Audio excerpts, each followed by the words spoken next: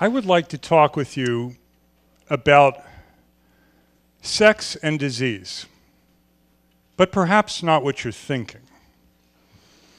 So now that I've gotten your attention, I'd like to tell you about something that's really fundamental. I'd like to tell you about a connection between sex and disease that is very critical, but a connection between sex and disease that has gone largely unnoticed and unexplored even within the scientific community.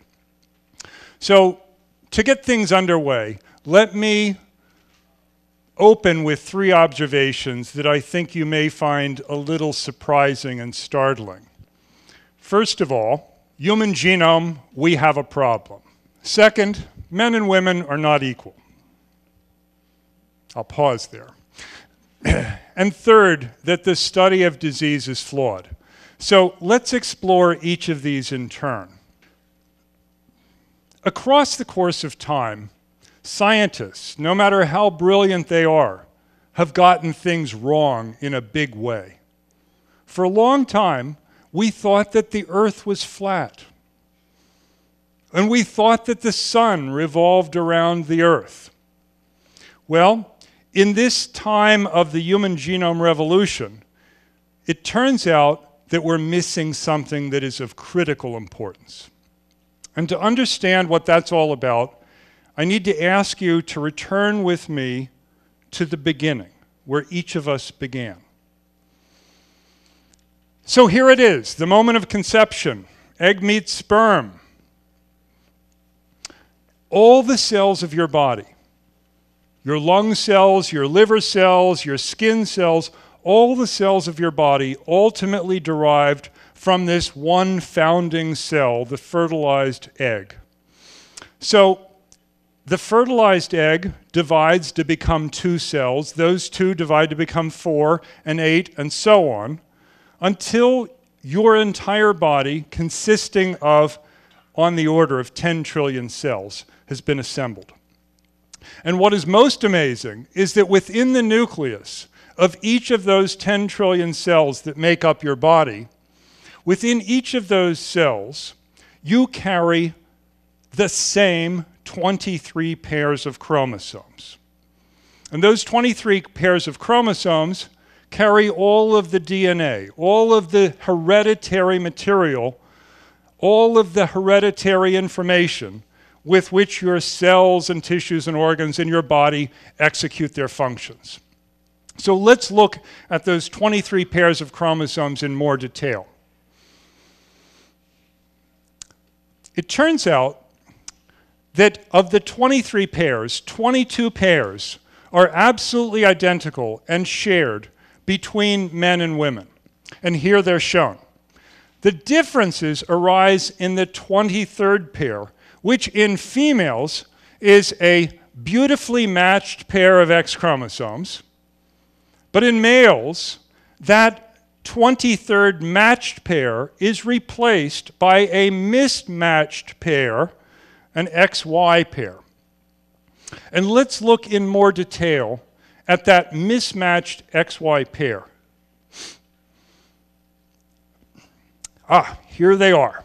To the left, the stately and grand X chromosome. Why do you laugh? To its right, the diminutive and demure Y chromosome with its head down. Now, if truth be known, I have spent the entirety of my career at Whitehead Institute defending the honor of the Y chromosome in the face of innumerable insults to its character and its future prospects. Even to this day, it is thought by physicians and most scientists around the world that the function of the Y chromosome is restricted to the cells of the reproductive tract. And in fact, this idea that the cells of the reproductive tract are the only place where the Y functions has led in turn to the notion that the genomes of men and women are, apart from the reproductive tract, functionally maybe even morally equivalent. And so, in fact, it has been said many times that apart from the reproductive tract, and even disregarding that for a moment, it has been said many times that our genomes are all 99.9% identical from one person to the next. This idea that we're 99.9% identical has gained great traction, and for a number of reasons. It's very appealing to say that we're all 99.9% identical. It's so appealing that this idea was seized upon by President Bill Clinton in his 2000 State of the Union address, when he stated that this fall at the White House, we had a distinguished scientist visiting, an expert in this work on the human genome, and he said that we are all, regardless of race, genetically 99.9% the same. Wow, it turns out that this idea is even correct, as long as the two individuals being compared are both men. It's also correct if the two individuals being compared are both women. However, if you compare the genome of a man with the genome of a woman, you'll find that they are actually only 98.5% identical. In other words, the genetic difference between a man and a woman is 15 times the genetic difference between two men or between two women. Let us consider, for example, the case of Bill and Hillary. So it turns out that Bill is as genetically similar to Hillary as he is to a male chimpanzee.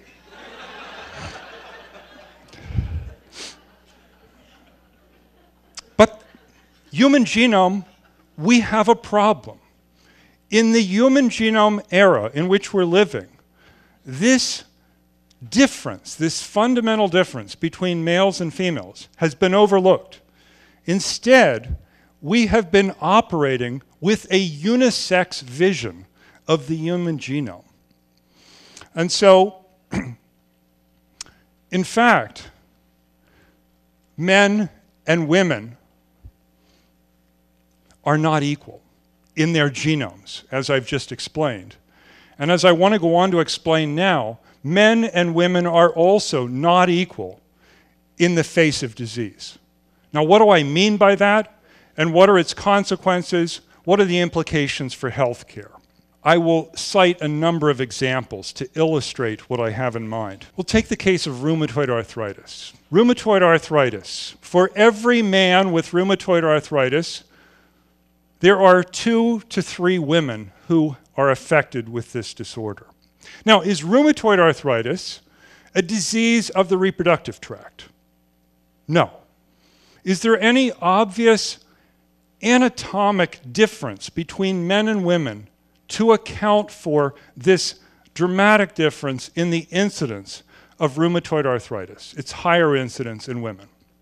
There is no simple anatomic explanation to be had. Let's flip the tables now and consider autism spectrum disorders. For every girl with an autism spectrum disorder, the most recent numbers suggest that there are about 5 boys with such a disorder. Why is that the case? Let's flip the table yet again. Lupus, a long-term autoimmune disorder with devastating consequences that can result in death. For every man who is suffering from lupus, there are 6 women who are suffering from this disorder. And so, for a whole host of disorders that occur outside the reproductive tract, we see that the incidence or prevalence in men and women can differ dramatically. And even in the case when a disease occurs in both men and women, that disorder can be much more severe or have more severe consequences in one sex than the other. Let's consider here the case of dilated cardiomyopathy. Dilated cardiomyopathy is a condition where the wall of the heart thins and the heart balloons dangerously and sometimes with devastating consequence. What I'm going to show you here is the survival curve, the death curve, if you will, for women who have dilated cardiomyopathy due to a very specific genetic defect. It turns out that men can also get dilated cardiomyopathy as a result of this same specific genetic defect. But if they do, they tend to die at a much younger age. Why is this the case? Well, so I ask my colleagues, when I travel around, I ask my colleagues in biomedical research, why is it that for so many disorders, the incidence of disease or the severity of disease differs so dramatically between men and women? Why is this the case? And the answer that I almost invariably get is, I don't have a clue. Now, this is a big question. This is a big, big question. Well, if I press harder on my colleagues and say, well, what do you think might be going on? The answer that I receive most frequently is, well, maybe it's the sex hormones. How can it be that we are in such a place in the research world, in this human genetics era, when the answers are so shallow? Well, it turns out that the human genetics revolution has delivered us, has provided us with a set of tools with which we can ask the question, why is one man at higher or lower risk than another man of suffering from a particular disease? Similarly, we have the tools with which to ask the question, why is one woman at higher or lower risk than another woman of suffering a particular disease? But as unbelievable as it may seem, we have no genetic toolkit to ask the question, why are men as a group at higher or lower risk of a particular disease than women as a group? This is a big, big question. And to this point, we have had no answers, no systematic way of proceeding.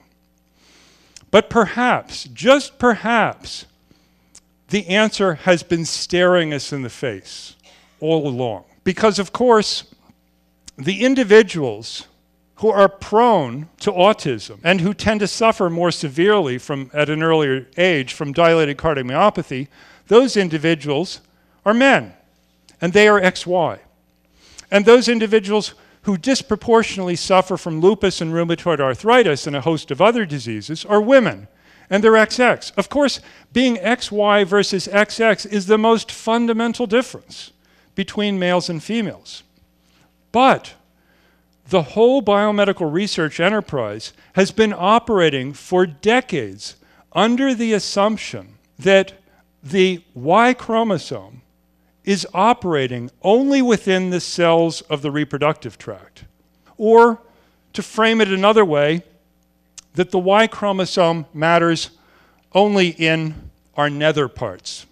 And as an extension, the notion has been held firm throughout the biomedical research enterprise for decades that all the differences between the sexes outside the reproductive tract, including differences in disease susceptibilities outside the reproductive tract, the notion has been that all such differences must stem from sex hormones that are produced by the reproductive organs. But it turns out that in recent years, my laboratory at the Whitehead Institute has discovered that the Y chromosome is functioning not just in the reproductive organs, but actually throughout the body. So that all the cells of your body the skin cells, the cells of your liver and of your heart and even of your ear, those cells know at a fundamental molecular level whether they are XX or XY. And the question that I want to put before you is, does this matter? Does it matter outside the reproductive tract? And I would like to suggest that it does matter, and it suggests a path forward towards a better health care. But how serious is the problem? Am I making this up, or is the research enterprise really unaware of this reality? Well, if I go to visit my research colleagues around the world, working in universities, in medical centers, in pharmaceutical companies, if I go to ask colleagues around the world who are studying human cells, as shown here, if I ask them, are you studying XX cells or XY cells? The answer I get almost always is, I don't know. Well, if you don't know whether you're studying XX or XY cells, how could you possibly be taking account of this most fundamental difference between male and female cells, tissues, organs, and bodies? And so it is the case that a great deal of the research being conducted today with an eye towards understanding the cause of disease and identifying possible cures and treatments for disease is failing to account for this most fundamental difference between men and women. And it is for this reason that I said somewhat provocatively at the beginning of this talk with you that the study of disease is flawed. Well, what to do? What can be done? How can we think about this differently? How can we think about reconnecting and reconsidering the link between sex and disease? Well, here is what I think. First of all, XX and XY cells do their business differently at the level of cells and all the higher levels of organization that follow. So we need to take account as researchers across the world that there are in fact fundamental differences, not just in the reproductive tract, but throughout the body between XX and XY cells. We need to discover what those differences are. Already in my laboratory at Whitehead Institute, we are pursuing this question. And already we have discovered that XX and XY cells go about the business, for example, of making proteins in slightly different ways. Second, we need to build a better toolkit for the scientists and the clinicians who are pursuing cures and treatments for disease.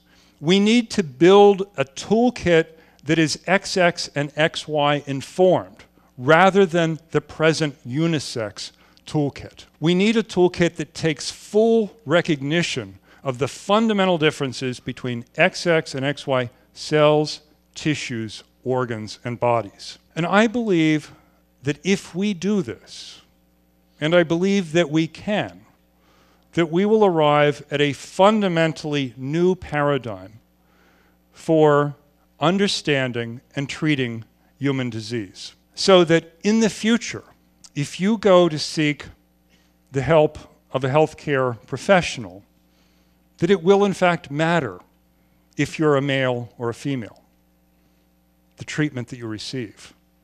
And not just if you're going to see your gynecologist or your urologist.